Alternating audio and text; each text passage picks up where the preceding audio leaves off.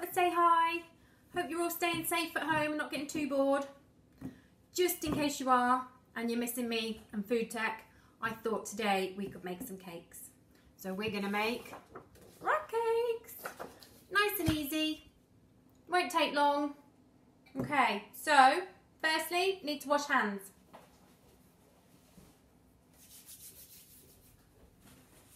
Okay, once you've done that, we're going to put on an apron, which unfortunately I haven't got my lovely frilly Spanish ones because they're all locked away at school. So I've got to make do with this one for today. Okay, right, once you've done that, if you've got long hair, tie it back. Obviously mine's not actually long enough at the moment, but I'm sure it will be soon. So we need to get our equipment. All we're going to need today is mixing bowl, a fork and a dessert spoon, okay? And then for when we put them in the oven, a baking tray, okay? But we'll talk about that in a bit. So the ingredients that you're going to need today are self-raising flour, caster sugar, raisins, margarine, an egg, and some milk. Okay, right then. So to start,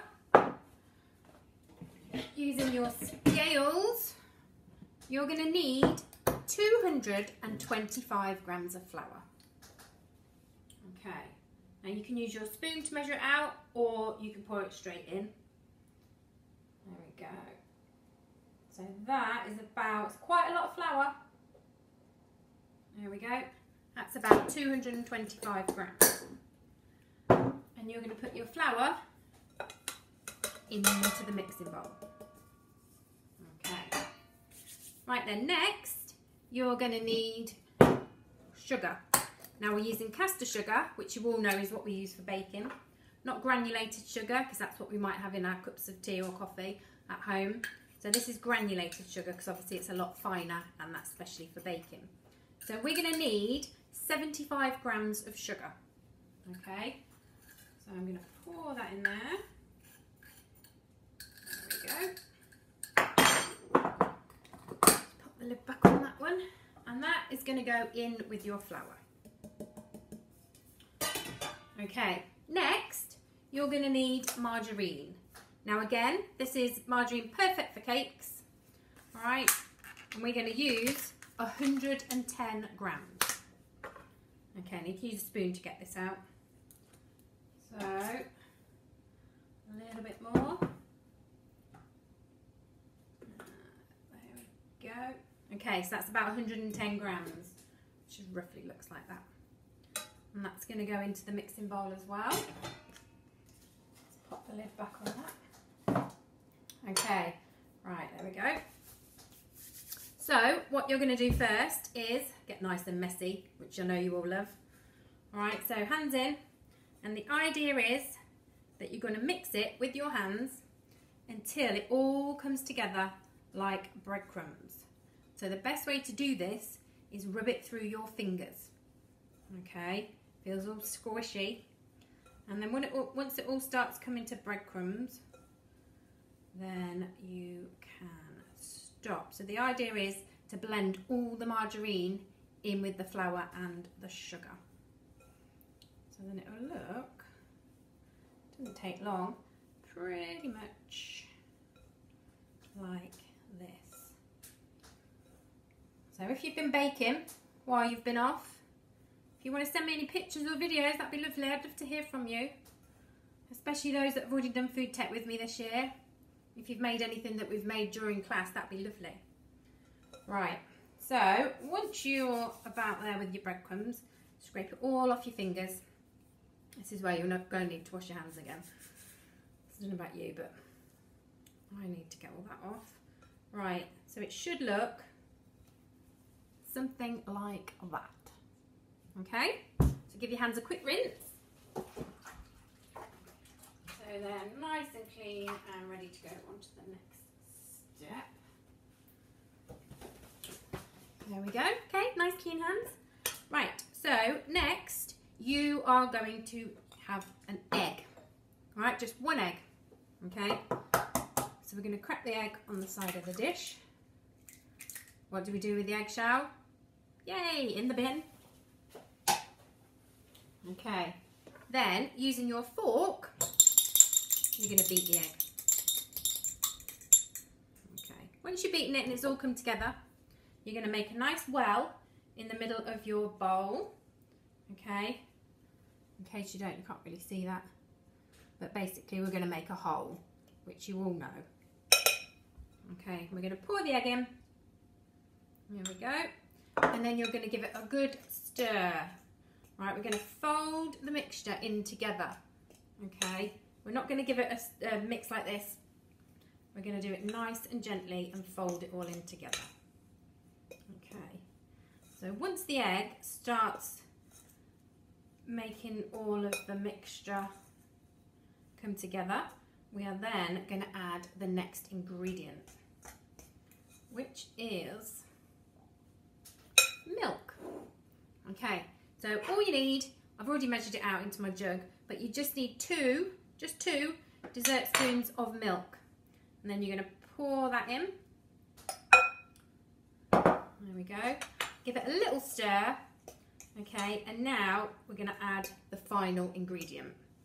Okay, now the final ingredient today is raisins. Now, you can use whatever you like to make rock cakes.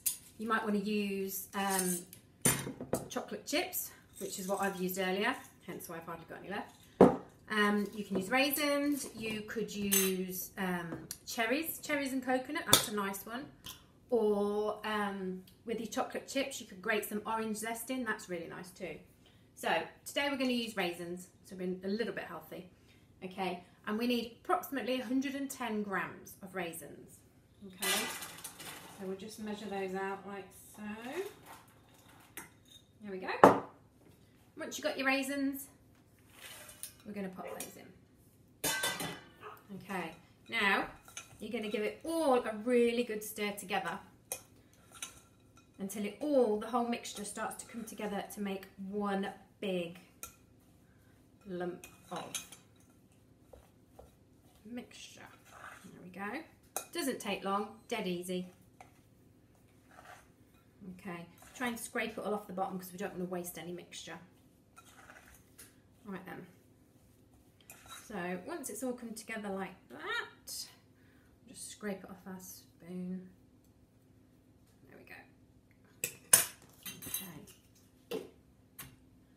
Once it's all come together, it should look like that. Right. So the next step then is the baking tray. Now, there we go. I've got some greaseproof paper. I know at school we normally use margarine, but if you're lucky enough to have some greaseproof paper at home, then you can use that like I have. Okay, so what we're going to do now is you're going to take your mixture out with your hands. Don't try and mould it into something pretty because these are rock cakes, so we need them to look like rocks. Okay, so I'm literally going to scoop it out and plonk it on. Now this amount of mixture should make about 9 rock cakes. Okay, but if you want to make more, then you can just make them smaller. Because to be honest, the smaller they are, I think you can probably get double out of this mixture. Right, so there we go. Not sure if you can see those. Can you see those okay? Looking like this. There we go.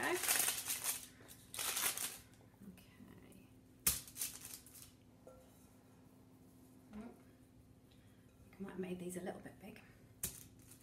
There we go. There's another one. We're going to take some off these so that we've got 9 nice big rocks. Lovely. Okay. And then I would suggest you give your hands another quick rinse. Okay. And we're nearly done. So, next step, we're going to pop these in the oven. So, hoping yours are looking a little bit like mine. I'll just stick that raisin back on there. Now they're going to go in the oven for about 15 to 20 minutes on 180 degrees. Now, depending on how good your oven is, just keep an eye on them, because as soon as they start going golden brown, they're pretty much done. Okay, so rather than make you all wait for 15 or 20 minutes, here's some I made earlier. Now these are chocolate chip ones, and they're absolutely delicious. Okay, so like I say, chocolate chip raisin, any ingredients really, lovely. Right, and that's it. So good luck with making them. Okay, love to see some pictures on how you get on. And if there's any requests on any other things you want to make with me, that would be lovely. Stay safe, paddocks. See you soon. Bye.